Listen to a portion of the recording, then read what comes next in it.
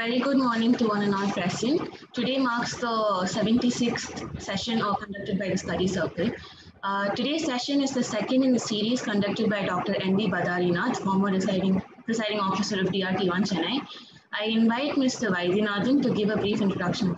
Good morning to all. Welcoming you all to the second session of the Law of Pleadings. The first session proved to be very useful to the members, and I hope the second session will also carry forward the same legacy. I thank you all for joining this meeting. With this welcome address, I request Mr. Speaker of the Day, Dr. N.B. Badarinath, to address us. Thank you, sir. Good morning, all. Yes. Well, when Mr. Siva Shanmugam has said that the first session was very productive, I'm afraid whether that statement is correct or not. The reason is the effect seems to be not as stated by Mr. Siva Shanmugam, as the number of participants has come down from what we had on the first. Well, I'm not taking it as a disappointment either for the organizers or for me, but in a lighter way, I'm saying. But still, I'm happy that some of them have once again taken courage to be once again before this session and in the process of deliberating on the topic pleadings. Well, reasons can be many. Maybe that many will be joining in due course. Fine. Just as a recapitulate to what we have done on the previous session, I just wanted to take a few points once again to the memory of everyone so that we can proceed further on the foundation already laid. Well, we were discussing the topic pleadings in the civil proceedings. I said at the threshold that the topic that we are discussing today is with reference to civil suits alone, because the pleading, the effect, the rigor is tested in the backdrop of the nature of the proceeding. As I already said, in proceedings before a rent tribunal or before a family court or motor accidents tribunal, where there is application of CPC, Order 6 is not seen or applied with the rigor that we would apply in a suit which is civil in nature. So, I already said that my speech is aimed at youngsters, and the seniors who are present here are only the invigilators of what I am stating here. Well, am I clear, audible? Fine. On the previous session, we have discussed what is meant, discussed about what is maintained. In that process, we have referred to Order 6, Rule 1 and had some discussion on what to be pleaded and what need not be pleaded. And we have also had a discussion on the length of the pleadings, keeping in view the section, the wording in the section, which demands the pleading to be concise. This discussion about the pleadings requirement being concise, we have tested in the backdrop of the fact that if anything we omit, if we fail to plead, can it be later pleaded as a matter of right? or even if we can through the assistance of the court, under what terms and conditions. Of course, this part is not discussed, which we will be doing it today. But we were very clear on the last occasion itself that every care should be taken to make necessary pleadings, keeping in the context the nature of the relief, the nature of the suit that we are intending to initiate. We already discussed certain constraints that the lawyers face while making a pleading, either a plaint or a written statement. And we have found that these constraints are not exemptions. Notwithstanding these constraints, one has to make a proper foundation to the list, lest the list may face problems in its journey till it is decided. So now, Order 6.1, having discussed fairly for a considerable length of time, let us see that what further requirements are to be complied with while we make the pleading. And every time we discuss this topic, you also see whether the wording in the section that pleadings be concise is used in what context. When at one breath, the law says that you have to take all the pleas and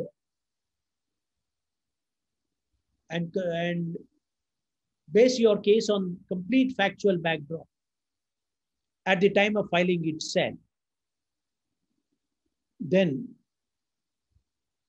what is the purpose or meaning in again cautioning the parties to be concise? This question of mine will assume importance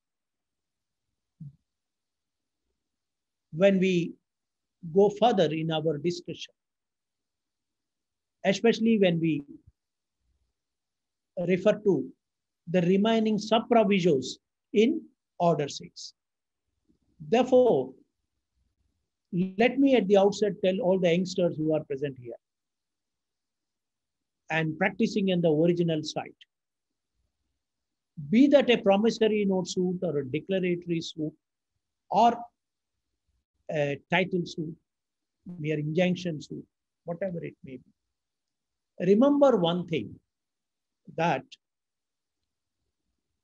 if you are a plaintiff, you must put all the facts in detail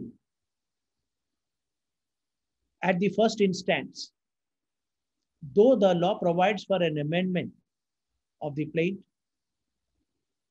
or filing additional pleading, yet that is not as a matter of right.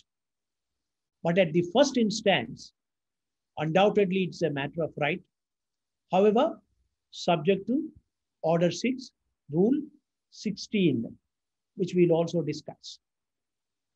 Therefore, for instance, if you are filing a suit for recovery of money, then normally the impression of the suitor is, since I have lent money under a particular document, namely either a promissory note or under a running account or under an invoice or under an agreement, whatever it may be, and that document is signed by the party, and I am making a claim within a period of limitation, enough if I say that the defendant has borrowed the money under a promissory note, under a agreement, loan agreement, or under a running account or khata, all such kind of things, and file the document. And that may be sufficient for the suitor to establish his case. But remember, the likely defense of the defendant, that he may, apart from pleading that I have not borrowed any money, I have not executed the document is forced, etc., etc. He may also take up other defenses as to the very validity of the contract under which the money is lent. The contract, as I said, could be promissory note by way of a loan agreement, by way of a account which parties have agreed to maintain. Therefore, it would be advisable to the suitors to have regard to all the sub-provisions of this provision called order 6. So let us first see that before we have a discussion. Right. Now, if I think you can put on screen order 6, which we have done on the last occasion. Now, let us once again read order 6, rule 4. Very, very important provision. In all cases in which the party pleading relies on misrepresentation, fraud, breach of trust, willful default, or undue influence. Now, this is applicable to the defendant.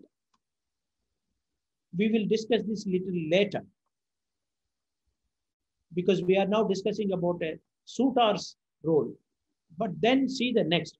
And in all other cases in which particulars may be necessary beyond such as are exemplified in the forms aforesaid, shall be stated in the pleading. Now, what are these particulars? Now, there is a format. If there are figures involved in the matter, they have to be written in words also. All that is what is stated that anybody would comply. But rule 4 says that in addition to that, particulars may be necessary, shall be stated in the pleading. What more the particulars required than merely filing a promissory note or a statement of account or a loan agreement, what all these kind of things. We need to know, depends upon, know in the context of the suit that one is filing. Since we are referring to the money suit, what could be the documents for a loan agreement?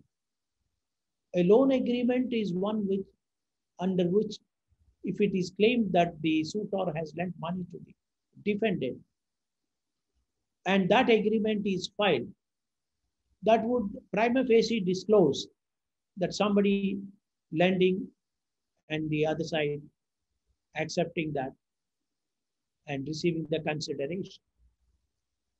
Then what is the need for filing a statement of account? I think that becomes necessary in the light of sub-rule 4. Like in a declaratory suit, you are filing your title deed, which is a registered document having complaints of all the necessary ingredients of a sale deed. Then why are you filing the supportive document? And the sale deed is a prima facie proof of title under the Transfer of Property Act as well. So why are we going for it?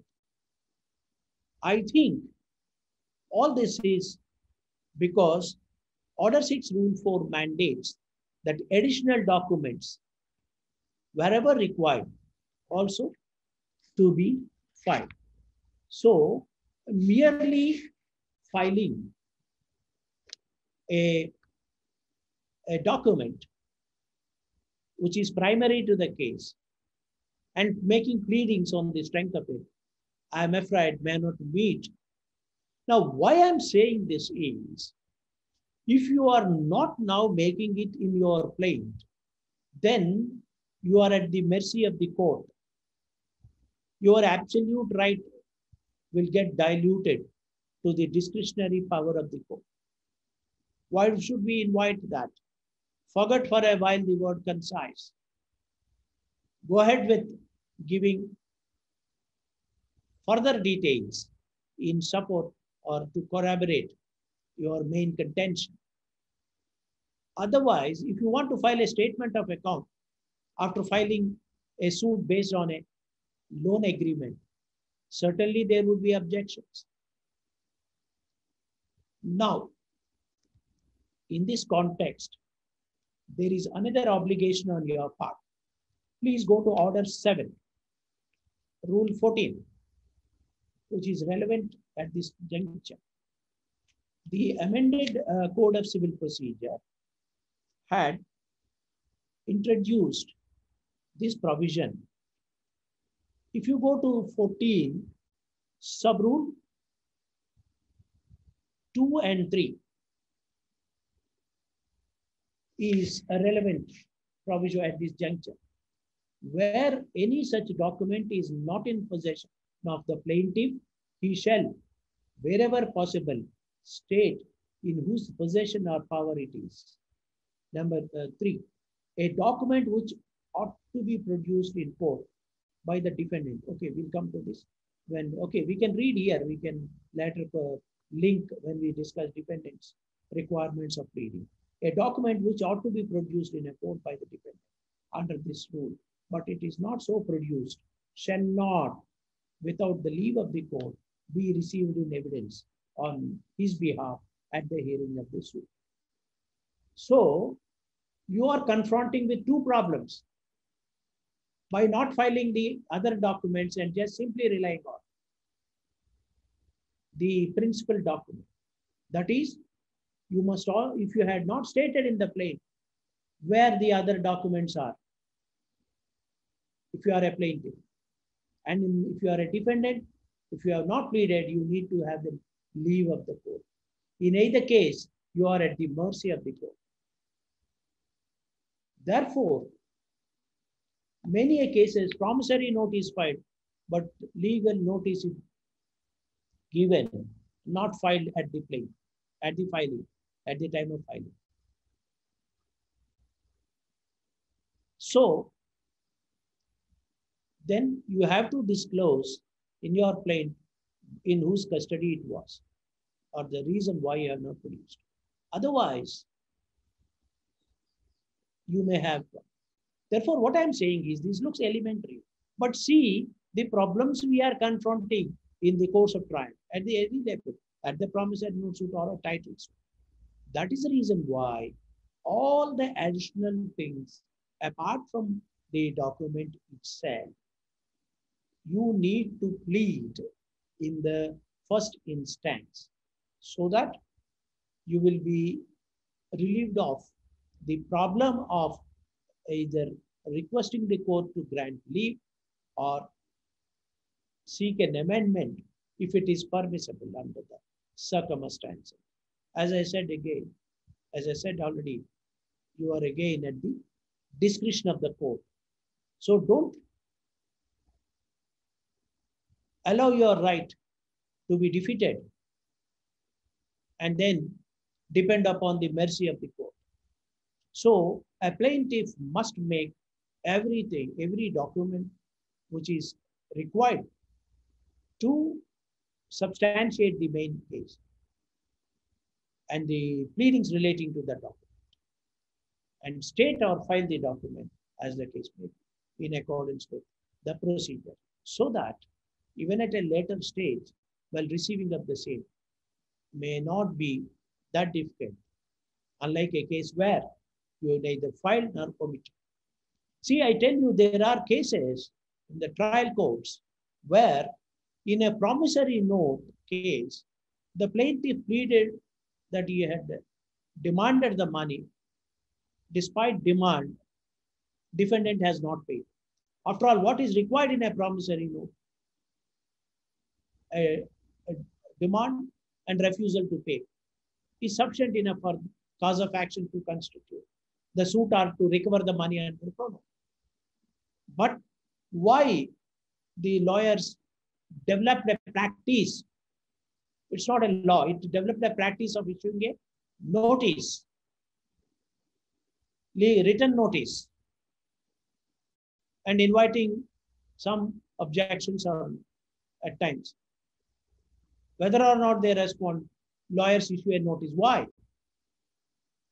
Law under the Negotiable Instruments Act, it is not envisaged that the demand must be in writing. It's a mere demand. Nowhere it is said you need to demand in writing. But why we are issuing notices? It's only to show that a demand has been made, because unless demand is made, cause of action will not be there for a promissory note case.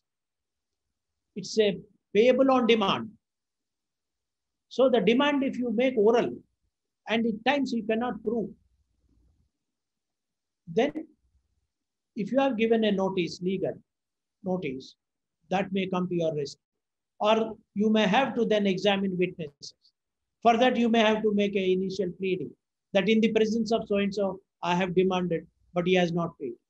Because your cause of action for filing a pro note case itself, when he's at stake, imagine how much unnecessary risk you have invited.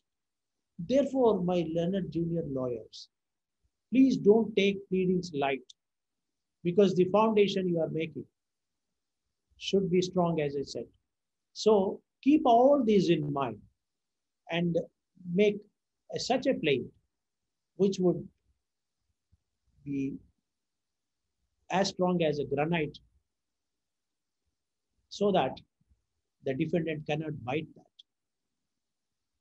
So this is the emphasis here is on covering these aspects, especially regarding the meeting all the requirements regarding a main document, ancillary document. Make some reference and leave it at that. As I again said, we are very much on caveat that we are not allowed to plead law. Don't draw an inference. Make a point straight. Leave it at that. That inference will be drawn or evidence can be drawn and let it later on. Therefore, keep this order 6, rule 4 later part in mind if you are a suitor. Then you have one more. Sub-rule 8 also is very important. Sub-rule 8 of rule 6. Where a contract is alleged in any pleading, a bare denial of the same by the opposite party shall be construed only as a denial in fact of express contract alleged, or of the matters of fact from which the case may be implied, and not as a denial of the legality or sufficiency in law of such contract. See, I have not executed this contract. I have not consented to it. Is a bare denial. It is only relating to non-execution, but not legality. There is a difference between non-execution and legality. If a contract is per se illegal or void or voidable, then that is a denial, that is a fact rather, leading to the legality or sufficiency, legal sufficiency of that contract, whatever is the subject matter. So, if your case is that the contract itself is not valid under law, please don't make just a vague allegation that contract is invalid, unenforceable, untenable under law. You must state that because in terms of Section 10 of the Contract Act, contract requires certain conditions such as parties' competency, legality of the consideration, then free consent, besides the object being lawful. Therefore, if you are saying that you have not executed a contract and you are not questioning the very legality of the contract, it is different. But from the circumstances pleaded in the plaint, if it appears that it is a case where the document, the contract itself can be assailed on the ground that it is not legal, then you need to say on what ground it is not legal, lest a bar under Rule 9, Rule 8, Sub-Rule 8 of Order 6 may be pressed into by the plaintiff at the time of trial and prevent you from leading evidence in those lines or making an argument even in those lines. Because see, a validity of a contract is not a pure legal issue, let me tell you, because certain factual aspects are required in order to find whether a contract is legal or illegal. Not in every case that on the threshold without any factual base, you can say it is illegal. You need some factual base to assert whether or not the contract is legal. Therefore, when a contract is challenged, and the challenge also is with reference to legality of it, please don't stop or don't merely say that the contract is not valid, therefore is not binding on me. You need to go further.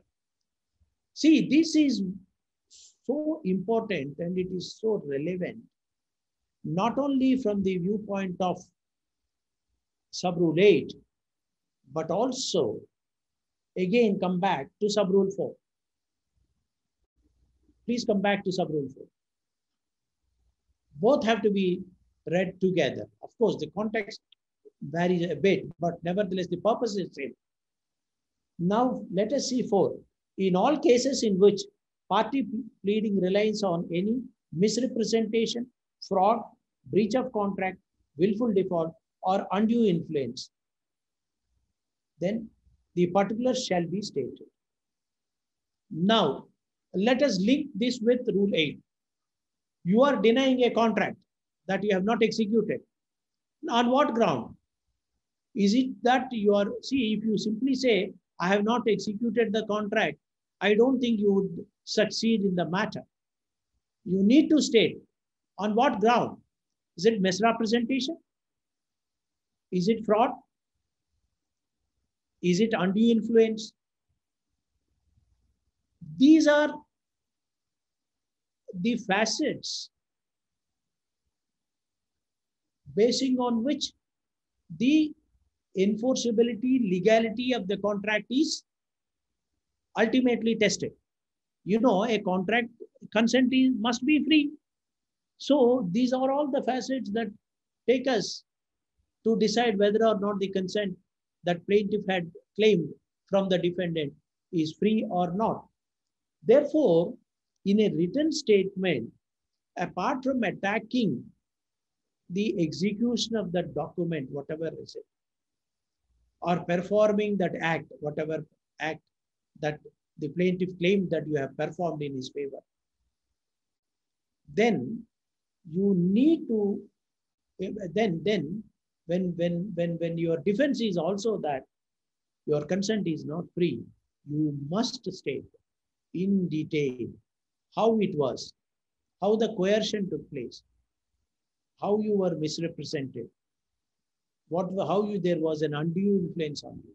You need to make a details of it, lest simply saying fraudulently obtained. So,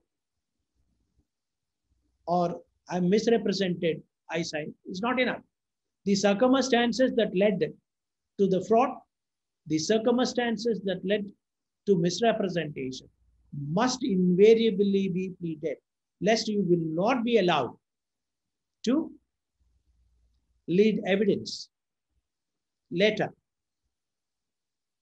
Because you can't claim by yourself that you are misrepresented. You need to lead evidence, either oral or documentary, or both. But if you have not made a pleading at all, then how would you expect? Law will not allow you. Plaintiff will pounce upon you and say you are not entitled. Then it is a matter of, again, inviting the power of the court,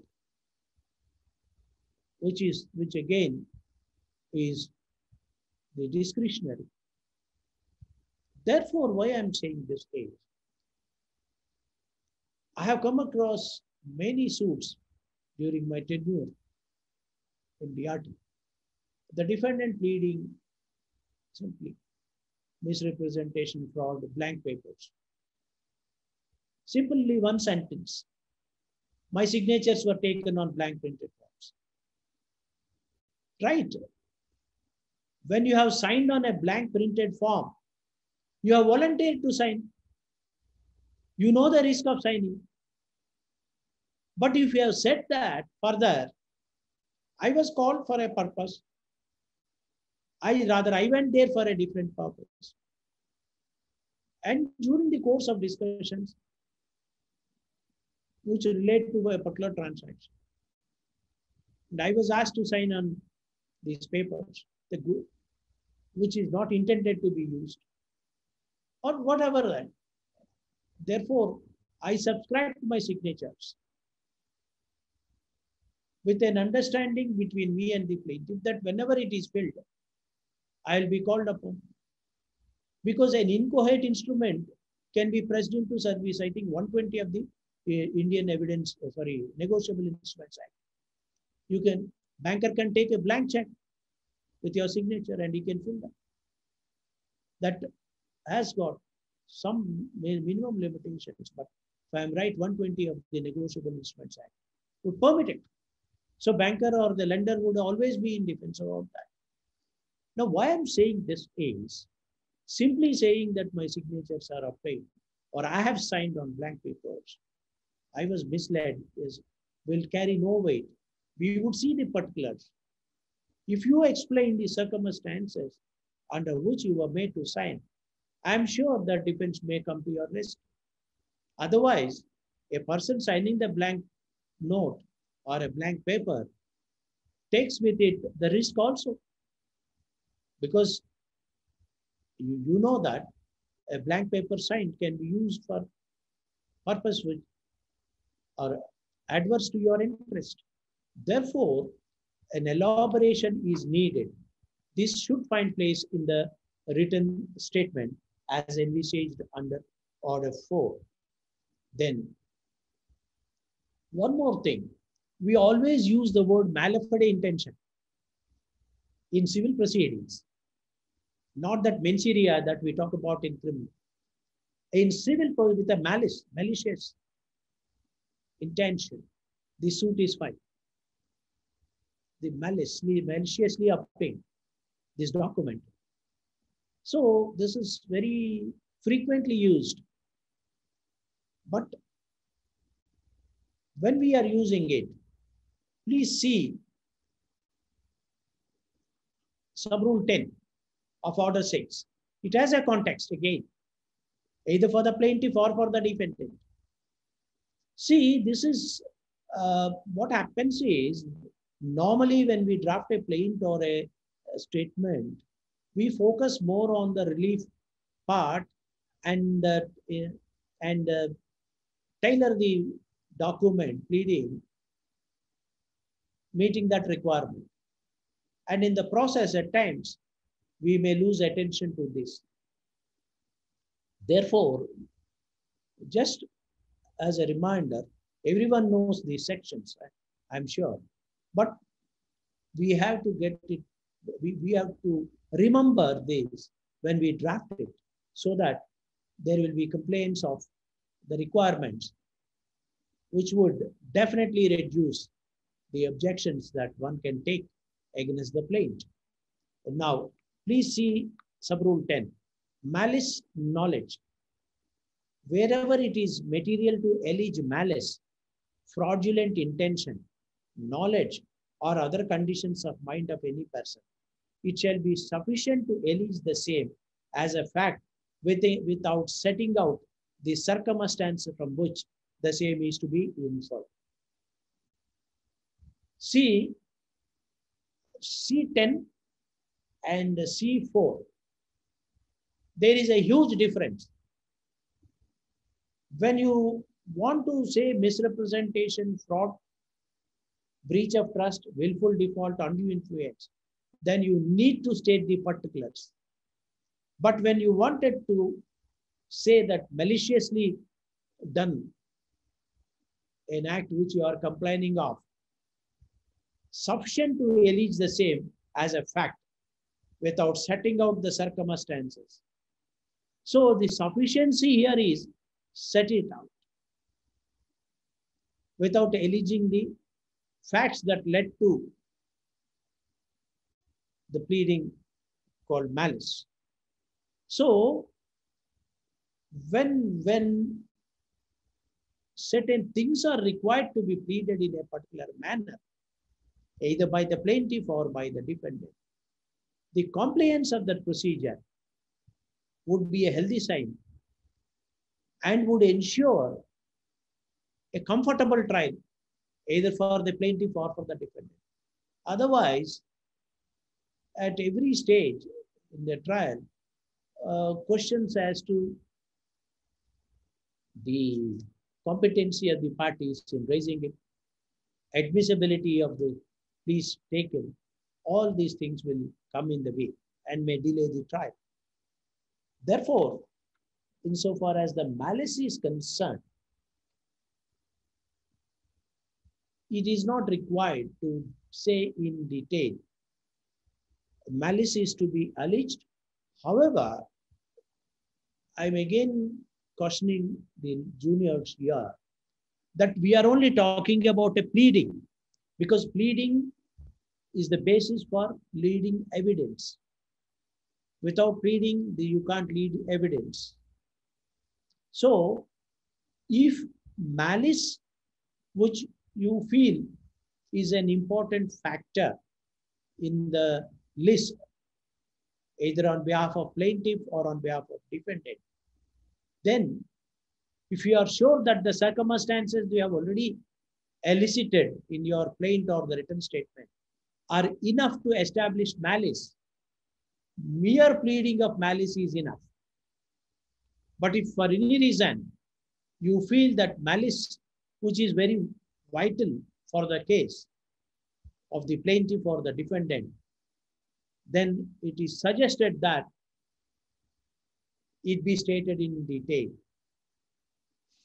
so that the evidence you can let in to substantiate that pleading. This section is not a bar. It only says that enough if you state. But I am having my own doubts whether this section would exempt the parties from pleading, from leading evidence without any pleading as to how the malice alleged is stated in the plaint. This is again a debatable thing. That depends upon the defense resistance that one may have at the time of trial. That's why I always say, avoid as many likelihood bids that the parties may face when the matter goes to trial. Because till such time the matter goes to trial, everything is dormant, everything is silent. Only when matter comes to trial, then things start exploding. So all problems will then emerge. Therefore, this malice part is to also to be taken care of by way of amendment caution. Then we just refer to 15 for continuity of our submissions. No much discussion is required because it requires about verification. Now this verification of the pleadings, earlier before amendment 2002 was without filing any affidavit. But today it is by way of an affidavit of the suitor, because if what is stated in the plaint declared to be true and correct is found to be wrong, and the person can be taken to task for filing a false pleading. There are two things: the court itself can initiate an action. Secondly, the false pleadings can be ordered to be struck off by the court itself, as the case may be. So be careful while verifying the party giving an affidavit that the contents are correct. If it is proved to be made with a malevolent intention, and if it is an abuse, in order to abuse the process of the court, then parties will face the risk of facing exemplary costs. That's a different field. Only thing is to caution at this stage is to avoid, so that your affidavit which you are giving will not trouble you later. Now, let us see order 6 rule 16. 16 no doubt has no direct role as far as the preparation of pleadings are concerned. Nevertheless, it cautions the parties to avoid unnecessary, scandalous, vexatious pleadings, because you are not expected in a civil dispute to resort to such things, except protecting your civil right, which is available to you under the statute. And therefore, normally, this making baseless allegations or vexatious allegations or scandalous allegations should be avoided by either plaintiff or the defendant. And this, see, we have 16 and we have 17. 17 is amendment. 16 is striking out the pleadings. There is a difference between 16 and 17. 16 is striking out a pleading made by either party in the pleadings by the court at any stage of the proceedings. For instance, if the court at the time of framing the issues, which is the court is normally expected to read the pleadings and also the documents. Remember Order 14, Rule 2, which speaks about framing of issues. Order 14, yes. Issues can be framed, or rather shall be framed, not only from the pleadings, but also from the documents you are relying on. So, at the time of filing the plaint, or at the time of filing a written statement, if you have not put that relevant document, or if you have put only the main document but not other documents that support your case, then you are also facing the problem of an issue not being framed, either in your keeping burden on your side or burden on the defendant side. Therefore, filing of a document along with the pleadings is very much essential. Now coming back to the Order 6 Rule 16, striking of pleadings. If it is found from the pleadings or from the document filed by either side that it is scandalous, unnecessary, frivolous, such portion of the pleading the court can direct either at the time of framing the issues, or if it is not seen and found later at the time of trial or before passing the judgment. This power is available with the court. Therefore, avoid such so that you will not incur the displeasure of the court at some stage of the proceedings, warranting a direction to expunge or strike off or remove that portion of your plea. Now let us come to 17, Order 6, Rule 17, which is a very important provision relevant for our discussion. Now, earlier we have discussed that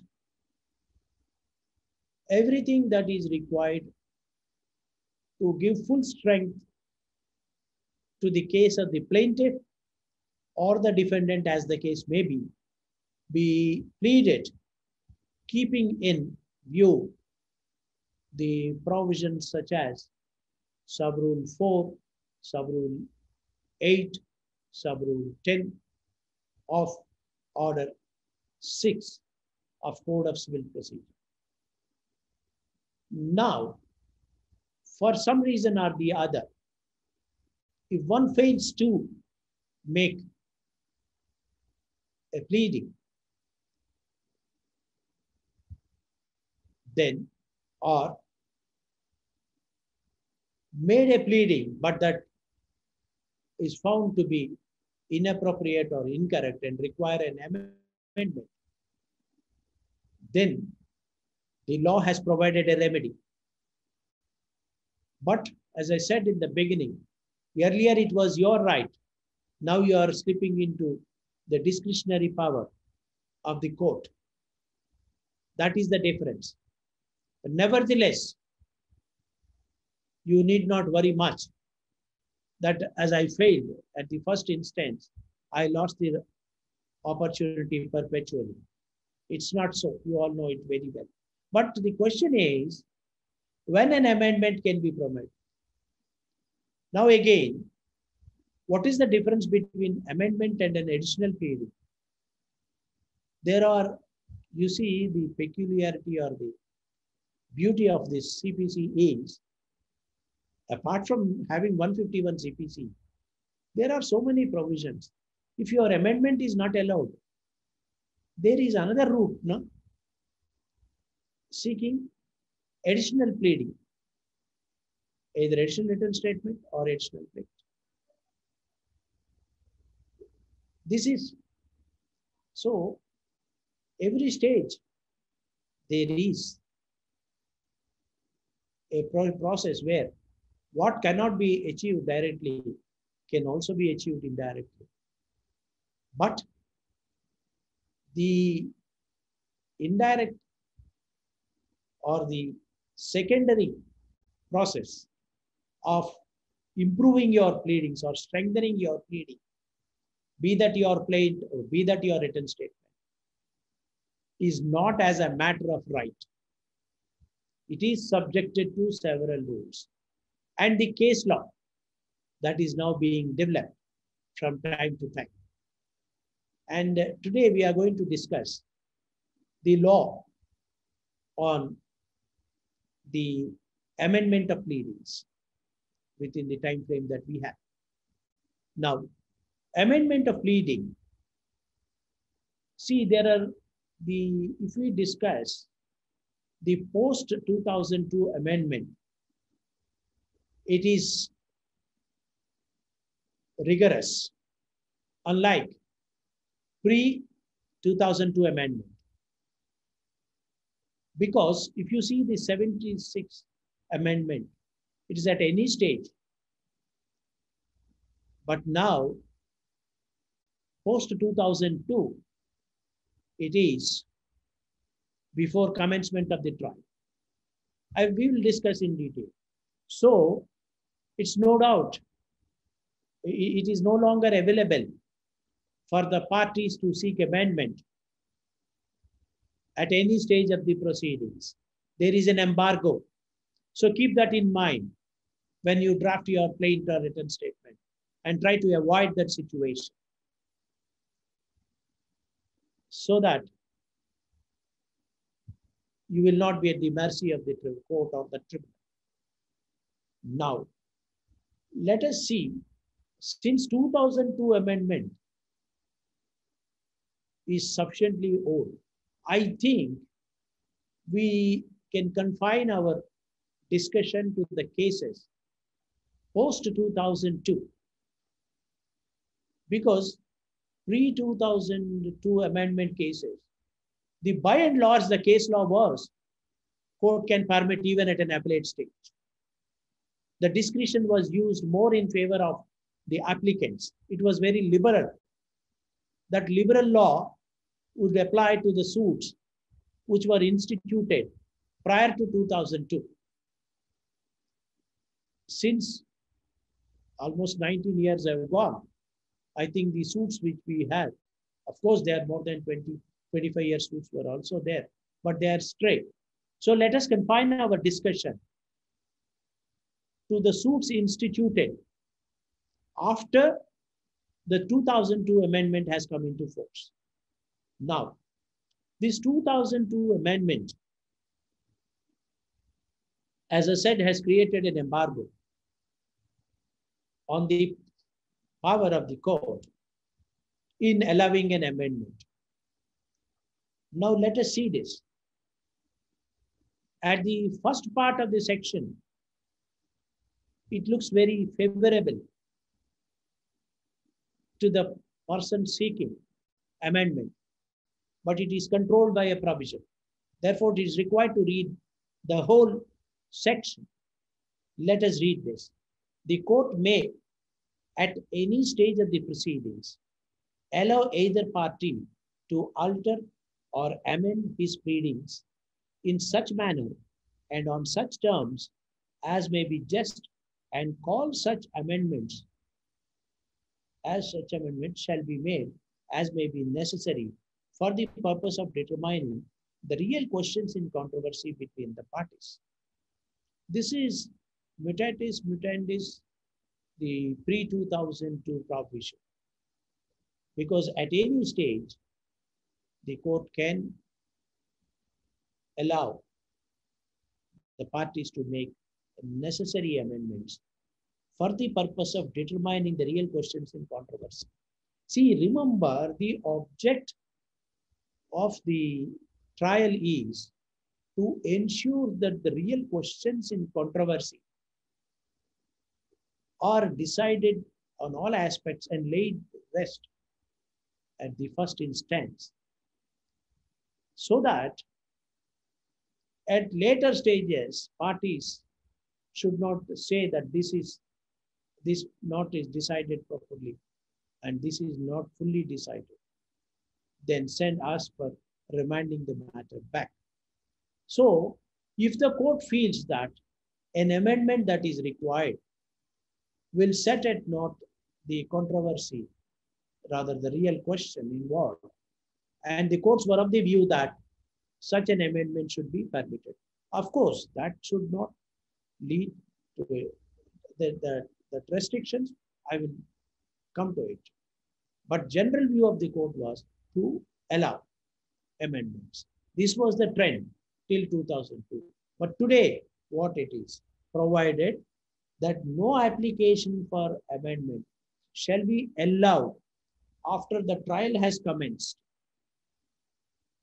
After the trial has commenced, unless the court comes to the conclusion that in spite of due diligence, the party could not have raised the matter before the commencement of the trial. Once.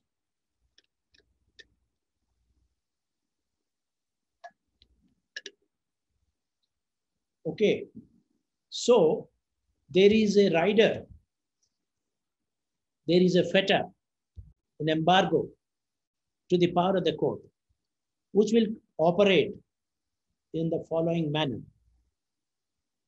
An application shall not be allowed after trial has commenced. So that is the embargo. If the trial has commenced, it shall not. Again, it has got further fetter. So not fetter, here the fetter has been removed subject to this. What is that subject to that condition? Unless the court comes to the conclusion that in spite of due diligence, the party could not have raised the matter before the commencement of trial. Therefore, there shall be a due diligence on the part of the parties. Despite due diligence, if the parties fail to come in, fail to raise a plea before the commencement of the trial, maybe the court in its discretion can allow that. Now, there's a lot of case law on this. And I have picked up the recent judgment of the Supreme Court and one judgment in between the recent judgment and the earlier judgments.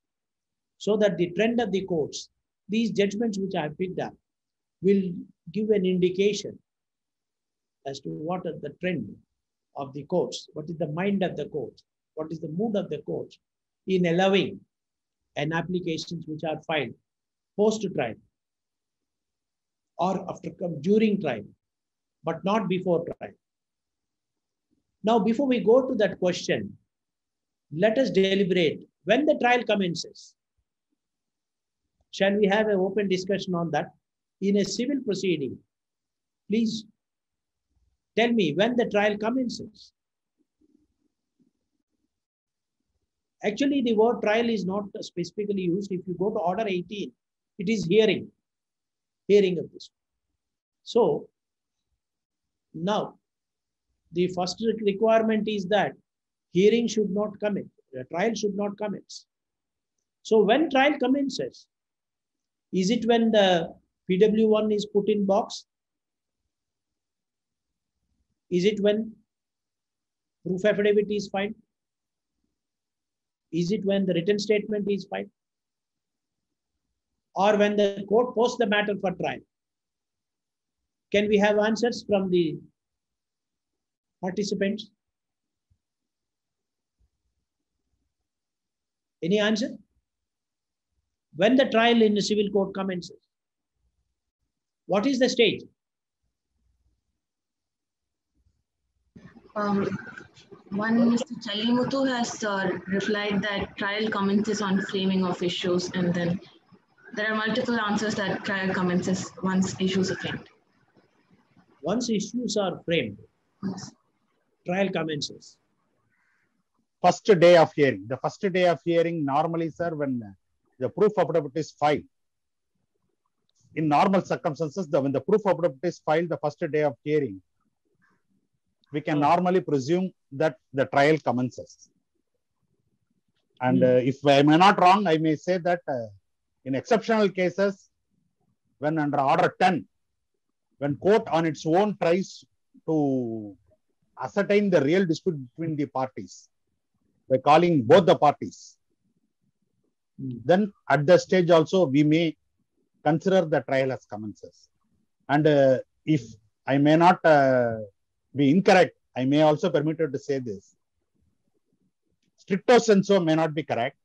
At a stage where Order 7 rule 11 application is sometime filed. That is rejection. No? That's what I used a word that. Because you are not going to trial at all. That's not a trial at all. You are preempting the trial on the ground that the suit is plaintiff is liable to be rejected. Okay. So I confine to order the first day of hearing, that is when proof of appeal is filed, and order 10. Sir. Thank you, sir. Fine. Fine.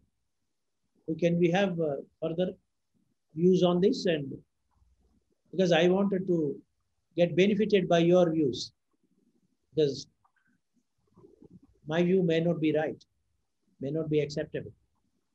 So your views value more. Any other view? Mr. Karthikeyan says that once the pleadings are completed, once pleadings are completed, the stage is trial. Yeah. Even before framing up. Another participant, Meera, says that trial would commence only when the court rules on proof and admissibility of evidence. Mr. Godwin Solomon Raj says that trial commences after a list of witnesses are filed. List of witnesses filed. Okay, that's good. Then? That's about the replies. Okay. All right. Let us now discuss on this. What is a trial? Trial is when something is in dispute. It is to be ascertained whether the person claiming in the plaint is entitled for it or not. Because a suitor, we in the beginning of this topic we discussed, a suitor puts his grievance in the form of a plaint before a court of law and prays for a relief. That's called plaint. He says A has encroached into my property by and this is my document and this is the encroachment. Therefore, direct the encroachment be removed by way of a mandatory direction. Let us say that is the prayer. Then when will a triable issue arises in this case? When will the triable issue will arise? A trial arises when, see, there is, here I want some discussion and participation, because this is a doubt that I too faced while I was deciding matters. I will put it this way. Trial is, the purpose of trial is to find whether or not the suitor is entitled for a relief. Right? In case of a counterclaim, where's the counterclaim it is entitled.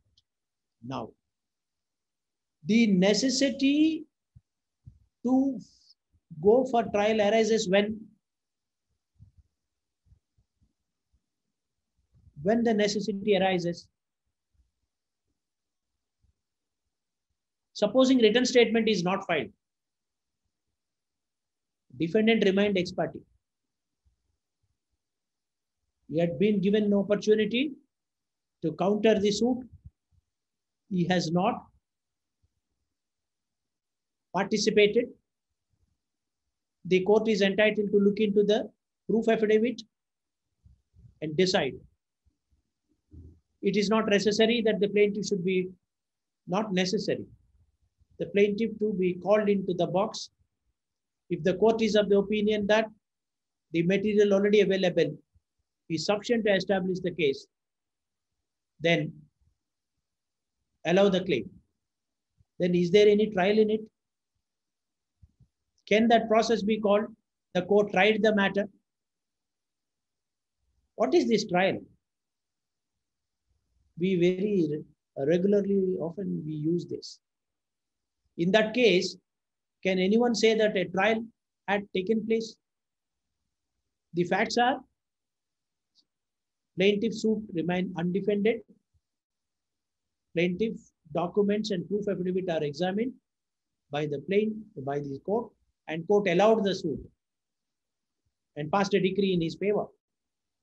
Any trial involved? Trial is by parties Trial involves the parties, but not the court. When can you say that court had tried that matter in that case? Court had not tried the matter. No doubt.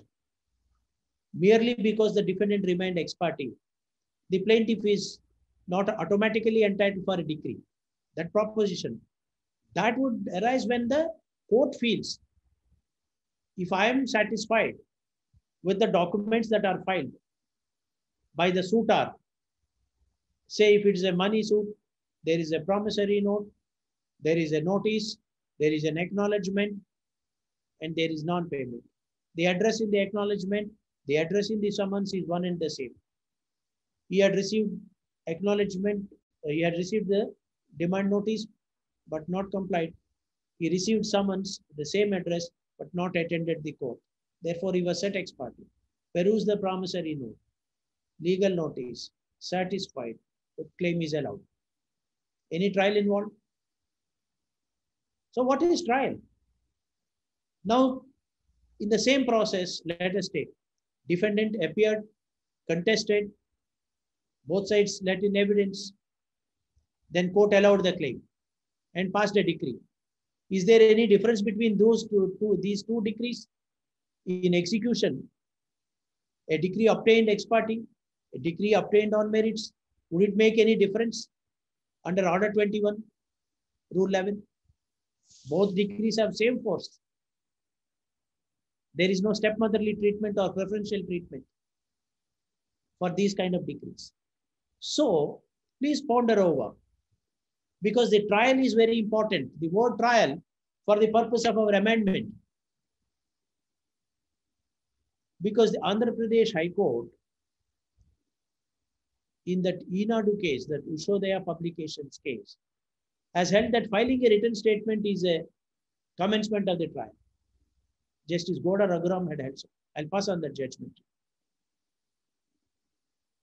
And that matter was taken to Supreme Court, and without a detailed order, Supreme Court dismissed the appeal. Therefore, we should take that contention holds good. So that is one view. That is one view, that filing of a written statement. In that case, trial had taken place. In the example I have given, whether taken place or not.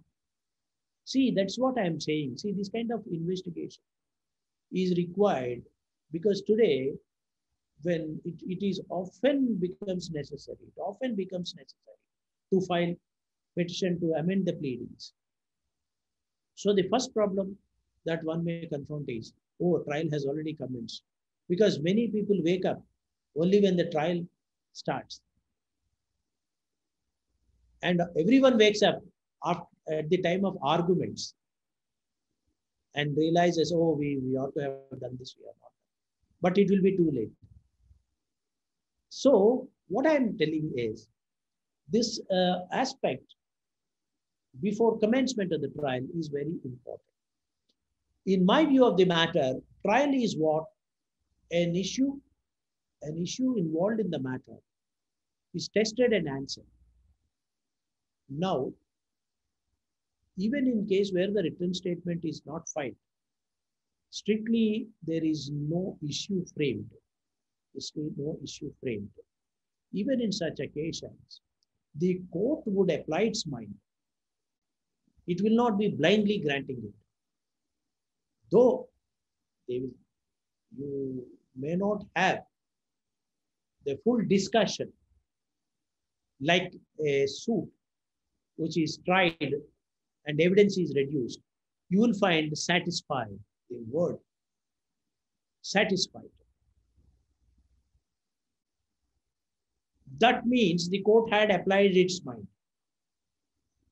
Because even an ex parte matter can be decided on merits. Merits is what the matter should contain, be that ex parte or not. There is no unfettered right for the suitor to say, since the defendant remained ex parte, give me a decree. That is the trial. Court exercises its mind, satisfaction of the court. Then it is a suit trial. But see, there is a difference between ex parte suit and suit trial. Tried here in the sense, a limited sense of application. Because in the recent judgment of the Supreme Court had said, an ex parte judgment is one where the court has not gone into the merits of the matter. When the merits of the matter would arise only when there is a contest. So that is again a different line. What constitutes an ex parte order? What constitutes an ex parte decree? That's different. That may not be directly relevant here. Suffice it, we know the stage of commencement of the trial. Now, tell me, the trial commences when evidence is placed before the court. Is it not? Here, the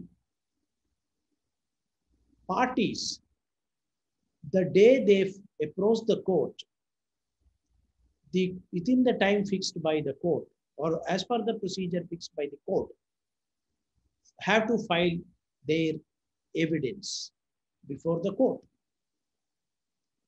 Today, you are filing a plaint.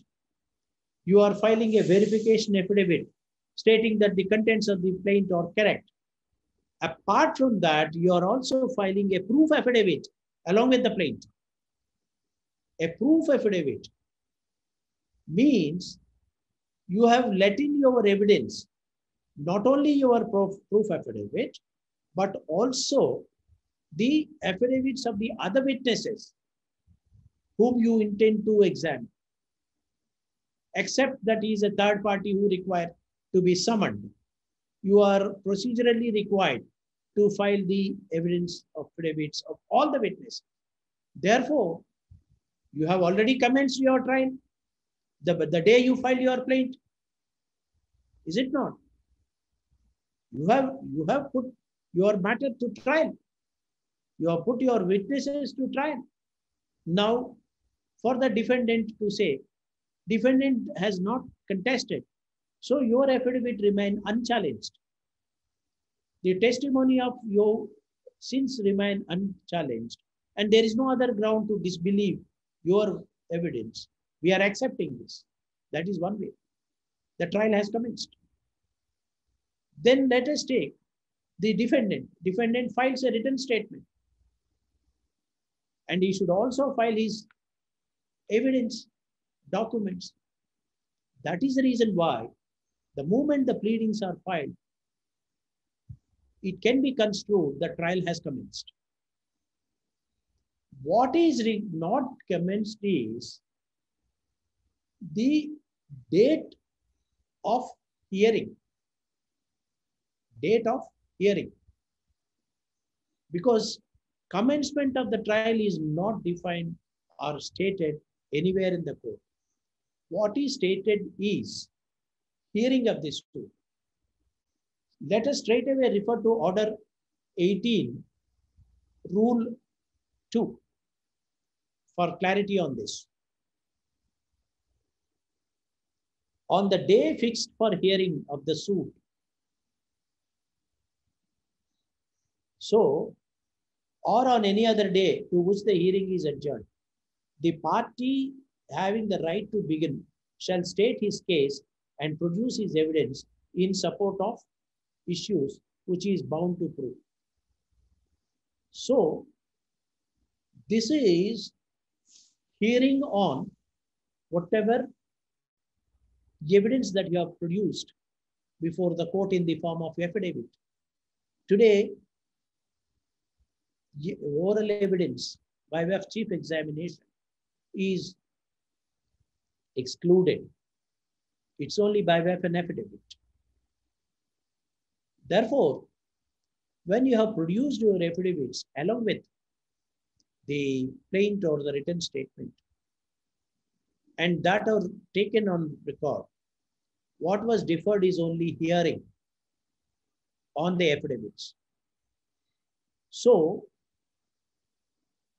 the view of the Andhra Pradesh High Court in the Ushodaya publications case, that trial commences once a written statement has been filed, then perhaps it was for the reason that both sides have disclosed their contest, not only through their pleadings, but by way of affidavits. Therefore, it was a case where the trial commenced. Hence, party has no unfettered right to seek amendment. But that view, how far other high courts have supported, I have no idea. Though I tried to get some judgments of the other high courts on it, I am unable to secure. So, Andhra Pradesh High Court judgment is of only limited application and it cannot be taken, especially in the light of 18.2. The trial commences only when the stage set under 18.2 comes into play, not just by filing written statement. That view at best can be canvassed within the state of Andhra Pradesh. Because as I said, Supreme Court also has not, as a matter of law, had not upheld the judgment. Now let us take. So if you are a petitioner in an amendment petition, seeking an amendment, then when the trial commences is, now read 18.2 again, on the day fixed for hearing of this suit. So only when the court fixes the matter for trial, when it will be fixed, after framing the issues and after hearing on the issues, including Order 10. Order 10 comes into play because at the time of framing the issues, the court feels that the matter can be thrashed out at the threshold. It can invoke Order 10 and call upon the parties to resolve the disputes, frame a point, give it to them, resolve, and decree the suit or dismiss the suit to the extent resolved and continue the suit in case there is no agreement for the total settlement. So friends, the trial commences according to the provision. Trial of matter commences only when the court fixes the date of hearing. Till then, it can be construed that amendment application can be maintained as a matter of right, I'm not going to the merits of your contention, whether it will be allowed or not is different, but it can be maintained and the fetter under the proviso may not operate. This is my view. And I will also give you the case law supporting this view. So, the party who intends to make an amendment to the pleading at any stage of the proceedings shall be required to comply the proviso to this subrule 2 of this, proviso to subrule 17 of Rule 6. Then only it can maintain that application. Now, you know, when this being the position under the section, what is the view of the Supreme Court on this? We have two recent rulings of the Supreme Court on this point. Point is that if the section says that no application for amendment is permissible after the commencement of the trial, unless the court in its discretion finds that parties have exercised due diligence, then any application where due diligence is not found is liable to be dismissed. So today, if you go by the language used in the section, what is required to be proved is due diligence established by the parties due diligence. And despite due diligence, he was unable to plead a point. Therefore, amendment is sought. But let us see what the case law is. Now we have a judgment of the Honorable Supreme Court in matter decided by the Honorable Supreme Court in the matter between M. Revanna versus Anjamma died legal representatives and others. Reported in 2019 for Supreme Court cases, page 332.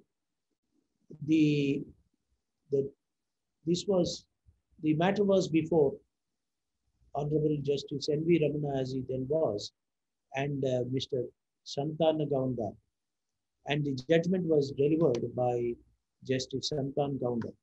I think this judgment will come in handy to many lawyers while drafting a petition for amendment, because this judgment rather expanded the scope of Order 6 Rule 17. That is why I prefer to rely on this.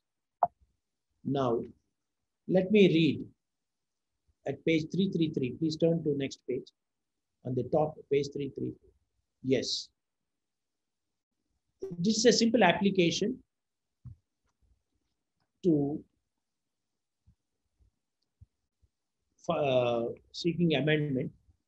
No, let us not go into the merits of the petition. We only go into the circumstances.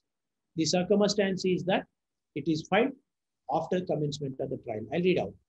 Leave to amend may be refused if it is introduced in a totally different, new and inconsistent case or challenges the fundamental character of the suit.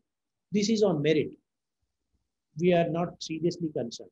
But we should bear in mind that an amendment which introduces totally different, new and inconsistent case or challenges the fundamental character of the suit should be refused. That is on merit. Now we are on the timing. The proviso to Order 6 Rule 17 CPC virtually prevents an application for amendment of pleading from being allowed after the trial has commenced, unless the court comes to the conclusion that in spite of due diligence, the party could not have raised the matter before the commencement of the trial. Now, the proviso to an extent curtails absolute discretion to allow amendment at any stage. Therefore, the burden is on the person who seeks to amend after commencement of trial to show that in spite of due diligence, such an amendment could not have been sought earlier. Next is important. An amendment cannot be claimed as a matter of right and under all circumstances.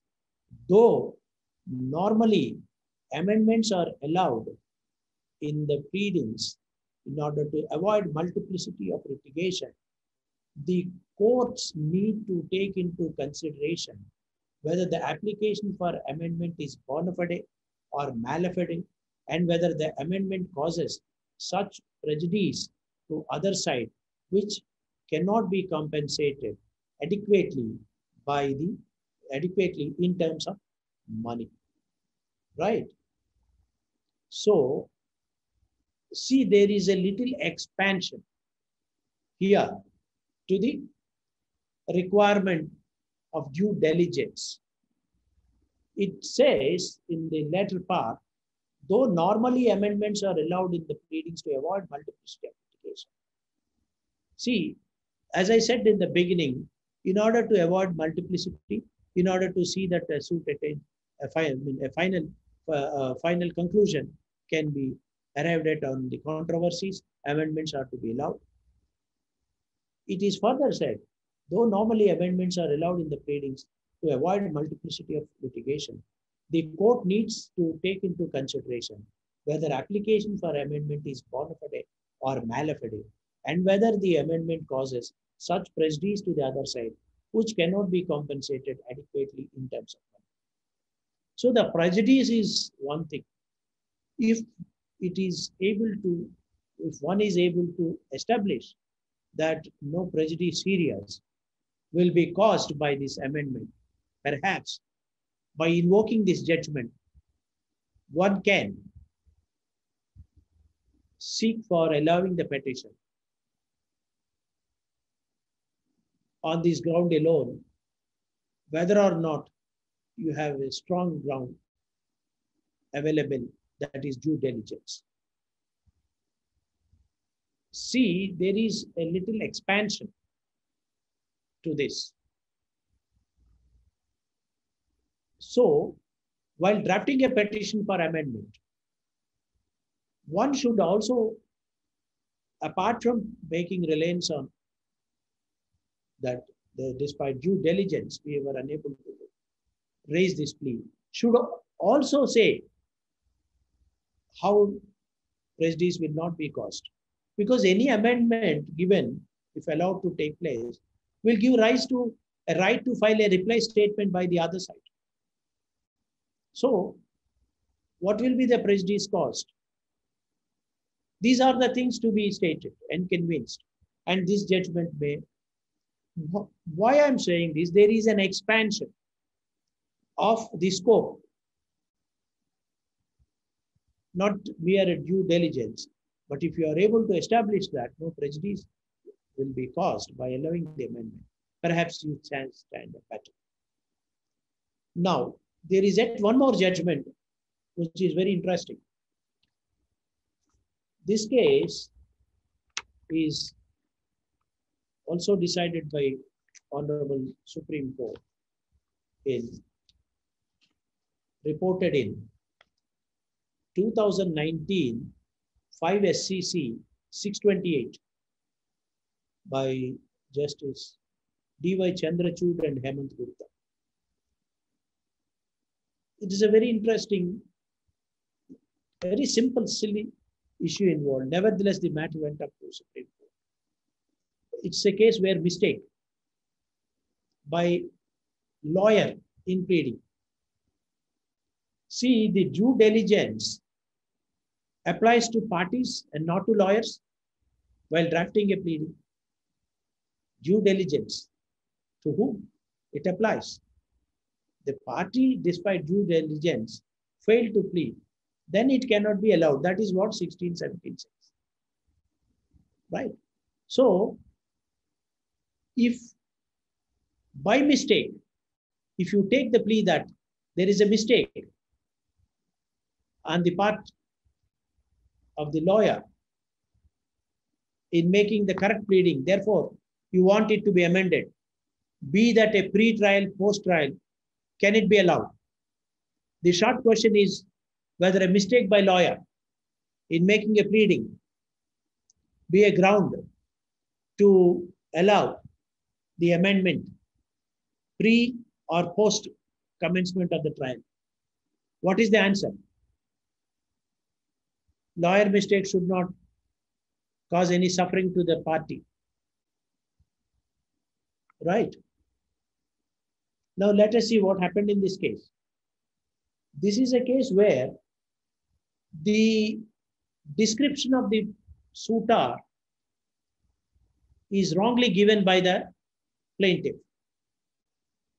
The plaintiff is supposed to be a company limited. It filed a suit against the defendant for recovery of some amounts. And while describing the suitor, if you see the cast title, it has shown the suitor as Varun Pawar. Varun Pawar.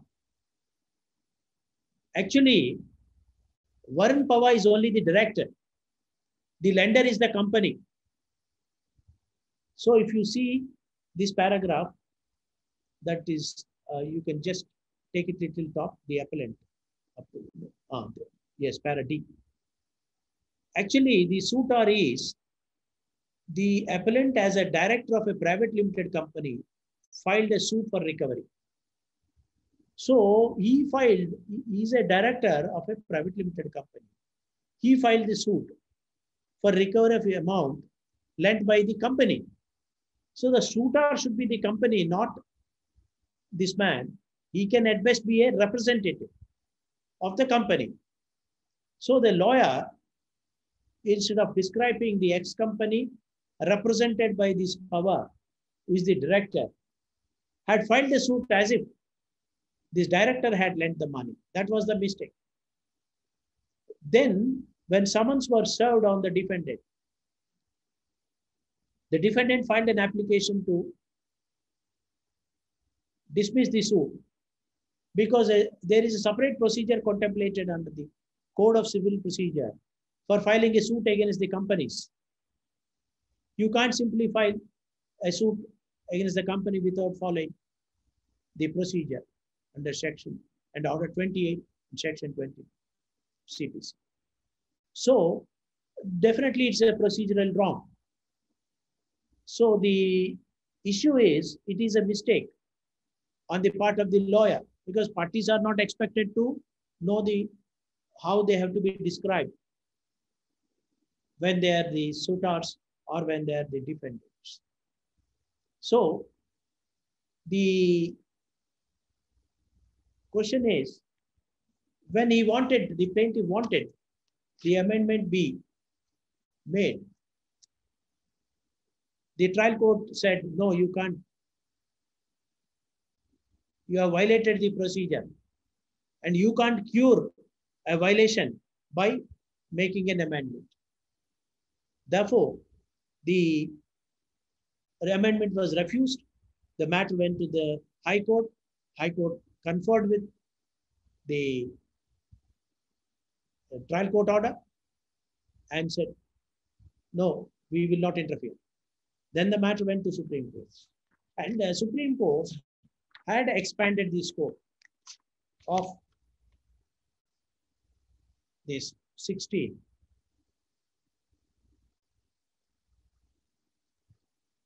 Now, two judgments referred in this are very, very important. The reason for coming to the conclusion is, Supreme Court ultimately held that the procedural defects and irregularities which are curable should not be allowed to defeat substantive rights. Keeping that principle in mind, though the procedure says that you have to plead like this, but you have pleaded differently, therefore it is wrong. The procedure says that you should seek an amendment before commencement of the trial, but you have come later. These procedural rules should not defeat substantive justice.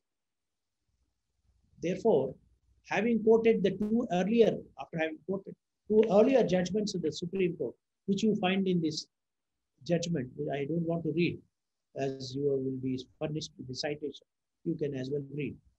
Then it is said in conclusion, we find that, this is the conclusion, we find that it was an inadvertent mistake in the plain, which the trial court should have allowed to be corrected so as to permit the private limited company to sue as plaintiff, as the original plaintiff has filed the suit as director instead of a company.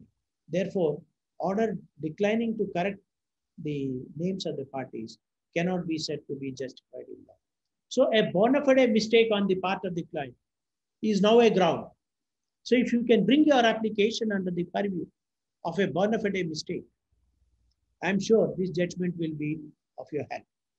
So an amendment no doubt can be sought subject to the compliance of these requirements.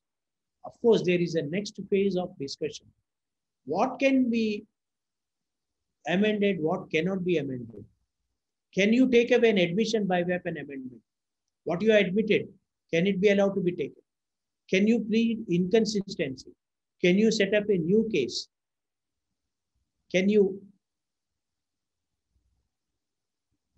get over the bar of estoppel by pleading?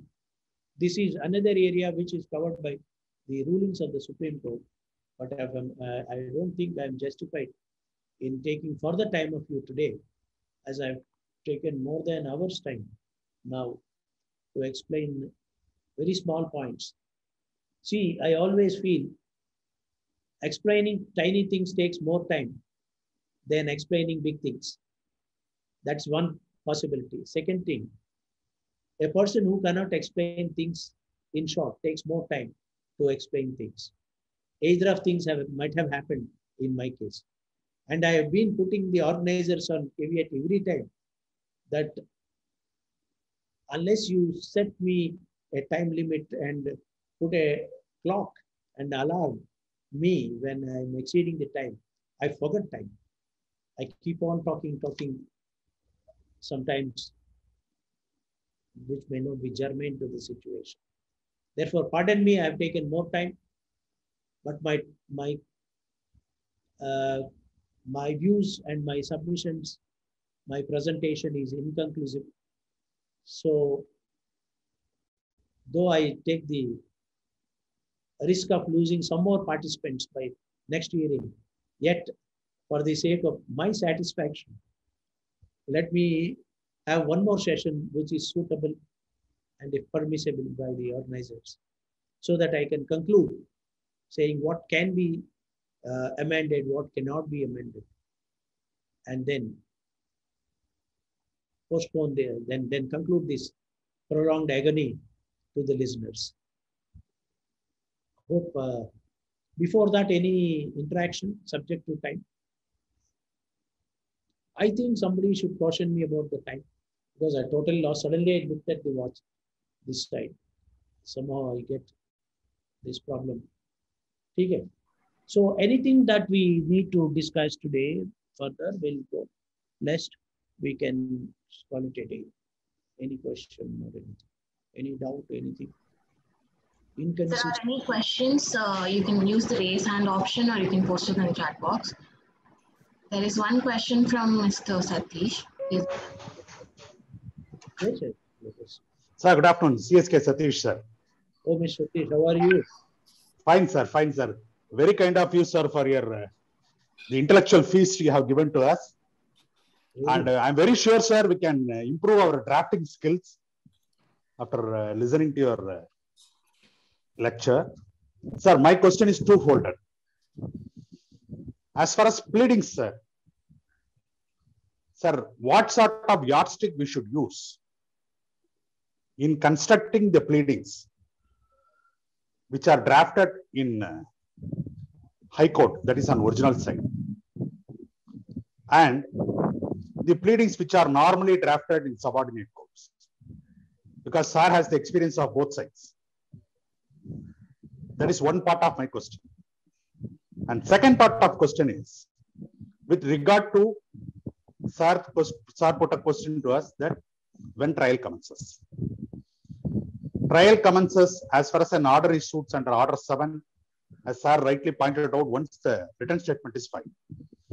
In fact, if that is the yardstick, sir, can you kindly clarify us what would be the position in cases of summary suits? In summary suits, there is no question of written statement unless leave is granted. So my questions are twofold. Yes. Well, now I will answer your first question first. See, whether it is a high court or a trial court, once we are talking about the original side, the adherence to the rules of pleadings is must so as to have a proper pleading. Though it is the High Court that will decide a suit, like say certain High Courts like Chennai, Tamil Nadu High Court has got original jurisdiction on the suits, which is not there for many other states. It is, once it tries a suit filed before it, it is like any other civil court. It doesn't get any better status than a trial court. It is on par with a district court or a subordinate court or as a trial court as far as the procedure of trying the suit is concerned.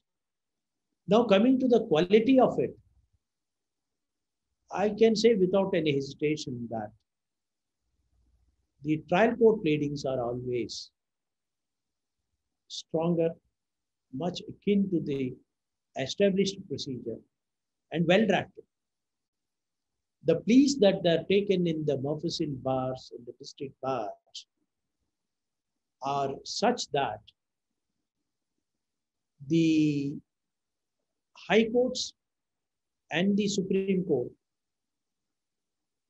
were able to lay a law on important issues. After all, the law that today we have, the interpretation, the case law, is all due to the pleadings in the trial courts only. Very rarely we find a law being laid, a decision rendered applicable to the larger section of litigations on the judgments rendered by the high courts on the original side. So I always say with the trial courts, and trial courts pleadings are far better than the high court original side pleadings. But there will be exceptions everywhere. I can tell with my experience while I was discharging my duties as presiding officer DRT. There are nearly 30 suits filed on the original side of the Chennai High Court were transferred, money suits, to DRT in view of enactment of RDBL. So they were suits prepared and then brought before me. And we also have some suits filed before trial courts transfer. A comparison of those two, I mean, it's a very limited. I had only seen 25 to 30 suits. I felt more comfortable with the suits drafted by the lawyers practicing in the trial courts and district courts rather than the filed in the high court. They were more or less in the form of writ petitions, which were filed in the high court. So this is my personal view. Well, maybe many may not accept, but I've seen, tested the comfort level for a presiding officer is much more when we deal with the pleadings by trial courts than the high courts. That's one. Then coming to the commencement of the trial. See, today it is the procedural aspect of a matter which is not summary in nature has taken a sea change. Like you are expected to file your entire evidence in the form of affidavits along with the plaintiff, along with your written statement. So virtually you have put in everything before the court to thrash out the controversial issues. The trial is not always mandatory. Trial is not always mandatory. Trial is when a tribal issue arises. So by your contest, by your written statement, if it is found that you are not in agreement with the terms of the plaintiff set in the plaintiff of the case of the plaintiff, and you are raising certain objections, so you are not accepting. So a point raised, a point denied, it's an issue. Issue requires trial. That's all. So one view of mine is that the trial automatically commences once a written statement is filed. That is the view that I do hold. Though technically under 18.2, the court must fix the date of commencement of trial. My view is commencement date is deferred, but already trial is ripe. It is ripe. Its commencement is only different. So I am also of the view that the moment the affidavit's defense is filed, it is trial. It comes to stage of trial. Now coming to the summary suits. See, in summary suits, in fact, what is the procedure under the RTB Act is only summary. It doesn't talk about anything, examine the affidavits and pass it on. There is no trial at all. In my view, there is no trial at all. Only giving opportunity to the parties to address on the controversial points. That's all. We are enlarging it. We are giving different ways of opportunities to the parties, saying you file this, or I'm giving you time to file additional affidavit like that. In a summary trial, there are no issues. We only frame a point, and then there is no trial. We are giving it. That's a different matter, because tribunal can set its own procedure. But if you speak in terms of the Code of Civil Procedure, it is by examining the record and then pass an order. The court must get satisfied. For that purpose, the court may adopt different views, different measures, different ways and means, which is within the framework which is allowed under the Code of Civil Procedure. That's all. So, in case of summary trials, the bar under 617, Order 6 Rule 17, I don't think would even abstract.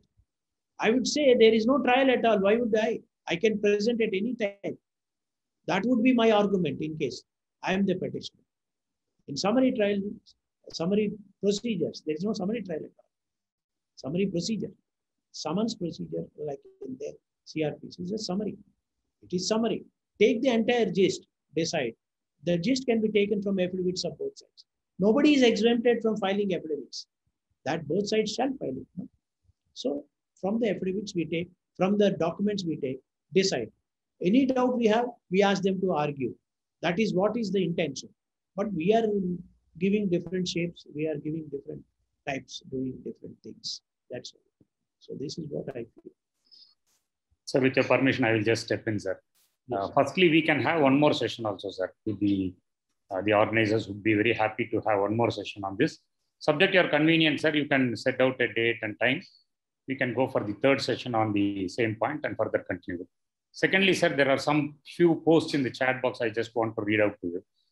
Advocate Bhuvanesh has said that there is an excellent session and knowledge transfer has happened really very well. Then Advocate Chelimuthu from Coimbatore says, we learn from the respected speaker's effort that there is no retirement for learning.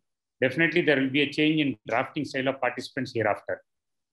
Then Mr. S. Sivasuriya Narayanan from Tirunelveli writes, generally knowledge multiplies when divide or share with others. Here we have multiples over our knowledge. Salute for your honor's lecture. So these are the few posts which I just wanted to read out.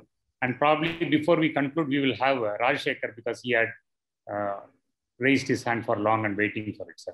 With Rajshekhar's question, probably with vote of thanks, we will end and you can fix up one more date for a further session. Yeah. Next week, any date I am. Yes, we'll have. I don't have any work. So, Rajshekhar, you have to unmute yourself. Yeah. Thanks, sir. Thanks for the opportunity. So it was really a wonderful lecture. And of course, even as seniors, we also learn.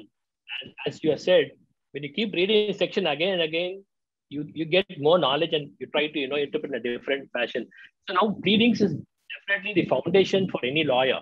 And especially when juniors, they have to be very, very strong in pleadings. That is going to stand till the end of the case. Now, I have come across certain cases where I had found it difficult to frame the prayer. In some suits, to frame the prayer also, we find difficulties. So prayer, it forms part of the pleading. So there, my endeavor is not Order 2, Rule 2 important when a lecturer pleadings. Order 2, Rule 2, which says that we cannot miss a cause of action. Order 2, Rule 2 is something which says that all the claims should be there in the suit. If you miss a claim, then probably you cannot file another case because of the specific bar in Order 2, Rule 2. So as juniors, I think they should also know about that. So your comments on that? See, drafting a prayer and Order 2, Rule 2, with due respect to your views, I don't think has got any direct connection. Prayer is sought basing on the facts that are involved in a particular case. If money is given and not returned, we ask for return of money with interest. If land is encroached, we ask for recovery of possession. If title is denied, we'll ask for a declaration. And whether the possession is with you without possession, this depends upon this, because specific relief act also laid down what are the requirements in case of declaratory suits. Now, order to rule 2 is that if a suitor omits to seek relief for the entire cause of action, he cannot later on, without the leave of the court, ask for it. For instance, in a promissory note, 1 lakh rupees is the amount lent. The borrower, the lender had come to you to file a suit. And if the advocate to whom the lender had gone and says 1 lakh rupees is the court fees, then this man says, I have only 50,000. Can I file it for 50%, 50,000 now, and later on for 50,000? See, the promissory note is for 1 lakh. For 1 lakh's promissory note, let us say the court fee is 1 lakh, or even say 10,000. But the lender says, I have only 5,000 now. I can't pay 10,000. So I want to sue for 50,000. And for the rest 50,000, I will sue later. And then if you file a suit for 50,000, pay 5,000 court fee, it is numbered and tried. And afterwards, this man comes with another 5,000 and you want to file for the remaining 50,000 also. Then you are not entitled unless you take the leave of the court. So where a cause of action has arisen and you are only interested in suing for a part, but not for the remaining part, then you have to obtain a leave under order to rule 2. And if leave is granted, you can later sue. Otherwise, you cannot. That is it. So that has not directly concerned with the prayer. It's only reserving the right. When a cause of action is an entire cause of action, you can't split. I'll do half now, I will do later. And if you can do that, provided you take the leave of the court. For that, you have to file a petition in terms of order to rule 2, and the court will grant. Normally, they will grant and then reserve the right. For example, recovery of possession, you have not asked. You have only asked for a simple specific performance and reserved your right to seek for recovery of possession. For that, order to rule 2. Later on, you can sue subject to limitation. Yes. Then, it's very interesting. No, I'm getting reminded of all this. I'm totally off the practice for so many years.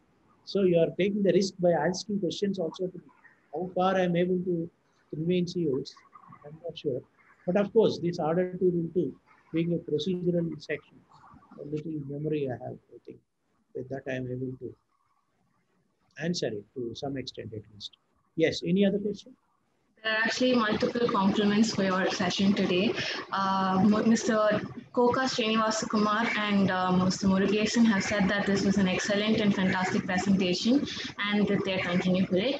Ms. Rajeshwari has said that extensive knowledge sharing by yourself, which will go a long way in drafting pleadings in future with more clarity, confidence, and satisfaction. With that being said, I would now like to invite Mr. Varun to give the vote of thanks and close the session. You have developed huge patience. I can certify that you are all the persons with huge patience, which is one of the facets of a good lawyer. Otherwise, you wouldn't have been here till this end of the session. Thank you for your patience again. Right. Thank you, Ritika. On behalf of the study circle, seniors and other young lawyers, I would thank you, sir, for spending your time and wisdom with us. It was a very useful and practical session in which we had discussed about the material facts in pleadings in the previous session, importance of the material facts. And in this session, we had seen about the commencement of trial, amendment of pleadings, by referring to case laws and specific denials of averments and allegations made in plaints. Therefore, I conclude by saying we are hereby fortunate to have you in the next session, sir. And this link would be provided in the WhatsApp group by the team members. Thank you, sir. Thank you. Thank you all.